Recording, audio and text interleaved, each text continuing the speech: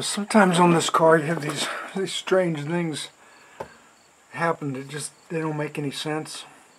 Sometimes it helps if you know what's going on.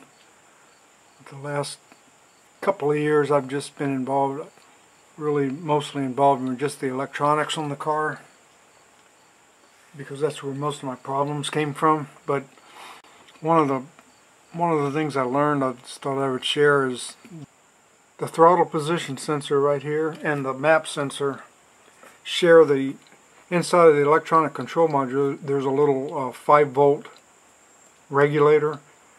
So this would be kind of like a typical 5-volt regulator inside of an electronic control module in a car. You would have like 12 volts in here.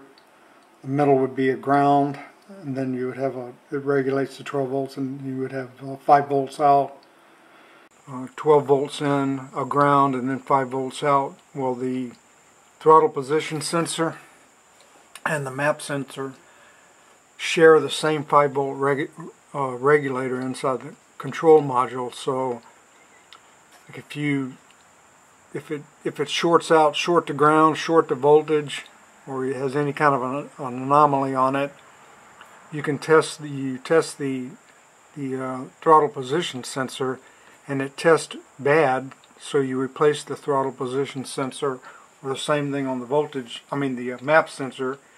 You replace it, but then you still have the exact same problem. More than likely that's short to ground, short to voltage, burned out that 5-volt regulator inside of the control module. And unfortunately, the best thing to do there is just replace the electronic control module. Well, if the throttle position sensor or the MAP sensor shorts out internally, more than likely it's shorted out the 5-volt regulator inside of the control module too. So the best thing to do is just replace. You're going to have to replace your device, which would be your throttle position sensor or your MAP sensor, and the electronic control module, unless you know somebody who rebuilds them. But anymore it's almost cheaper to get an aftermarket refurbished control module.